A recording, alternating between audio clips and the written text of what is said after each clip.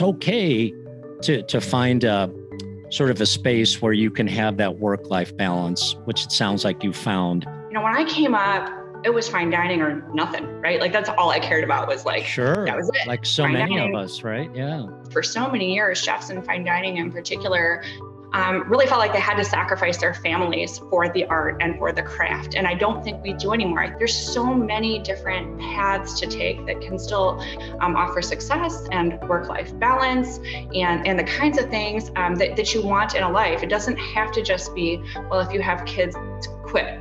Or, go do wedding cakes on the side. I don't accept that. I want more than that. And I have made a path where you can do that.